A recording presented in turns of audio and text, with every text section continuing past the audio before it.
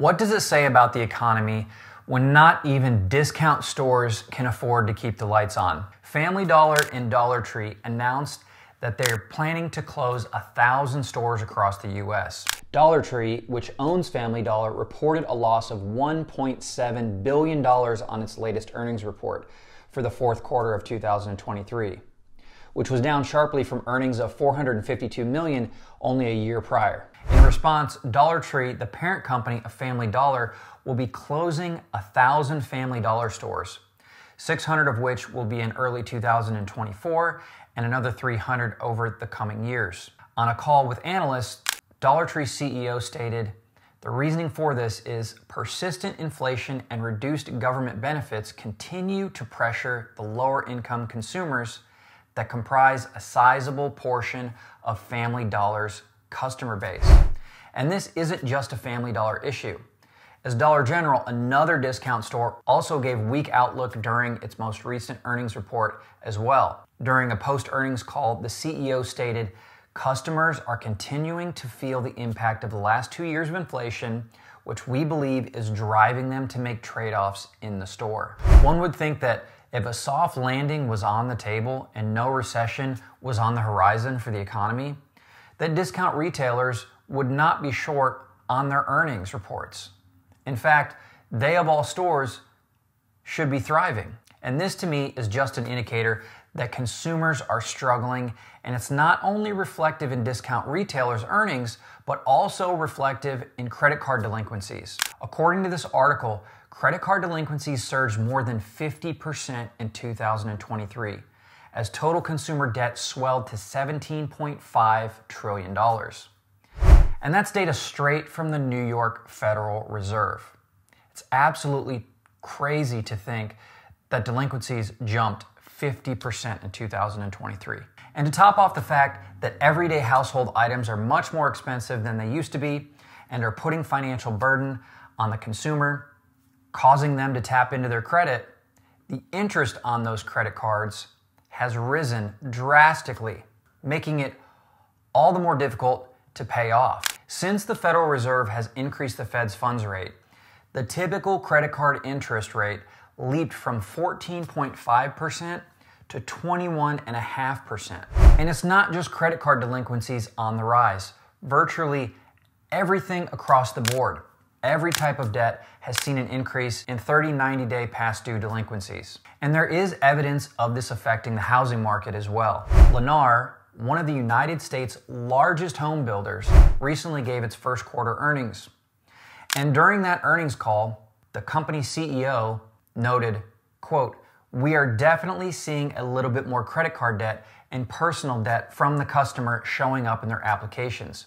And we have seen some delinquencies on some of that debt. That means less qualified buyers, which means more supply, which means lower prices. And there are already concessions being made on these new construction homes. There's just not enough qualified buyers on the market." So as time goes on, these interest rate hikes by the Federal Reserve are going to weigh more heavily on the average consumer. And they're going to slow the economy down. And we're slowly but surely starting to see some of these cracks. And not to make it sound like being delinquent on loans other than credit cards isn't a problem, but the interest rates on these credit cards is so high that it's really deep to dig out of that hole. See, this is what the Fed wants. They raise the Fed funds rate, which means the rate at which businesses can borrow rises. Then the businesses pass that on to you. Then your credit card interest rates rise, which means your payments get higher. And then you basically can't afford to spend as much in the economy, which in turn slows the economy down and decreases inflation. Guys, a lot of people don't believe some of this stuff is happening in the economy. I get comments all the time, people thinking that it's just, clickbait or doom and gloom, but this is all statistics. These are all data points, mostly from the New York Fed or the St. Louis Fed, government agencies that are putting out these statistics. And you can't deny that people are struggling. You can just walk into a grocery store and you can look at the prices, or you can look at your budget and see how much it has dwindled away in the last couple years, and you can tell that people are struggling. It's a lot harder to get by now than it was before. So you got to be paying attention to these things. And there's really not much you can do right now except for just try to stay out of credit card debt. That's probably the number one thing you can do right now in order to be prepared for this, is just to stay out of credit card debt. There's a lot of people, according to these statistics, that are drowning in credit card debt. So if you need any advice, my advice is to start pounding away at that credit card debt. Quit putting money on those credit cards, and you'll at least be a little bit ahead of the game. You'll still be paying these crazy prices like everyone else is, but at least you won't be drowning in 14.5%, 21.5% interest rates on these credit cards if you can't pay down that balance every single month. And while the American consumer is drowning in debt, private equity wants to own every single piece of it, every single piece of you and every single piece of me. In a report from the Wall Street Journal, private equity is buying up packages of loans for all of our debt. As banks are burdened with commercial real estate loans, they seem very willing to offload some of this debt to private equity to balance their books. Private fund managers such as Apollo, Blackstone, and KKR have grown dominant in corporate finance over the past decade. Now they are targeting the biggest prize in the global economy, the U.S. consumer. It goes on to say that firms are pushing aggressively into asset-based finance, a kitchen sink of debt, including auto loans, credit cards, real estate mortgages, and loans backed by equipment such as fiber optic networks. Such financings touch almost every piece of the U.S. economy, and tapping into that market could mean riches for the fund's executives and their shareholders. It goes on to say rising interest rates hit banks with heavy losses starting in 2022, triggering failures last year at institutions such as Silicon Valley Bank, and a subsequent regulatory crackdown followed. An even larger proportion of lending will be concentrated among a small group of large, influential asset managers, Moody's Ratings said in a report this week. This will only fuel their influence on the economy, and the most interesting part about this article is this part right here. Private funds have increasingly joined up with insurance companies to boost their buying power. They're also using complex instruments to buy risk from big banks such as JP Morgan Chase, and banks are lending funds to help them boost returns. Does that sound a little bit familiar to you? See, the problem with these private equity firms is they're not regulated by the banks.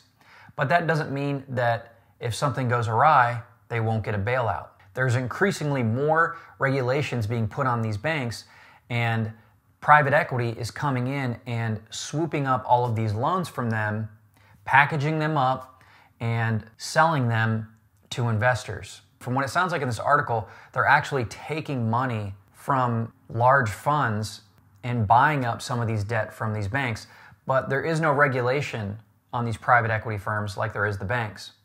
But I can guarantee you if something happens, the federal government would not hesitate to bail them out. You know, everybody's been wondering what exactly these banks are doing with all this debt that they have. Well, it sounds like this is the answer right here.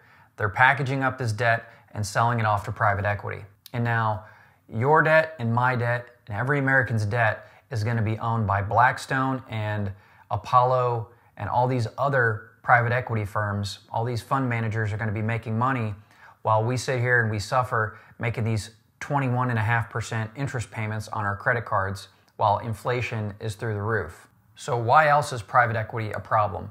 Well, if they're buying up all this debt, that means that they have all of this consumer information on you and me, and they have no regulation.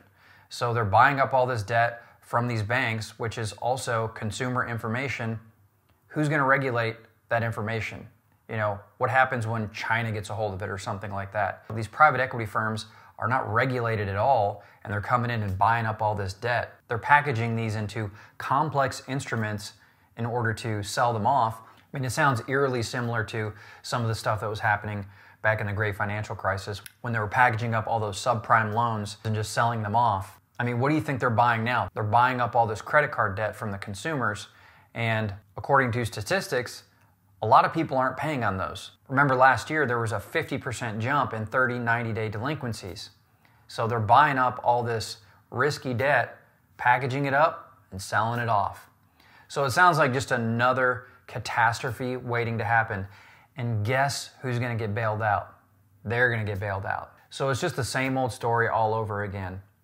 There's really not much we can do about this stuff except be aware of it or try to pay off that credit card as fast as possible.